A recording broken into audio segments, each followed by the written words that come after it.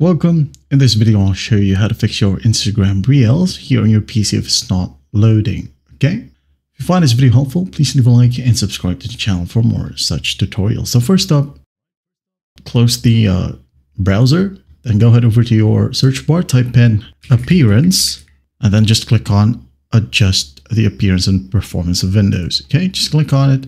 Now in here, whichever setting you have selected in here, make sure that this one, animate controls and elements inside Windows, is ticked, okay?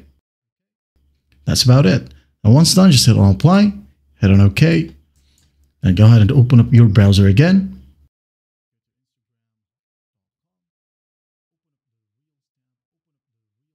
Open up the Reels tab, and you should be good to go. All right? That's basically how you fix it. Well, I hope this video helps, and I'll see you in the next one.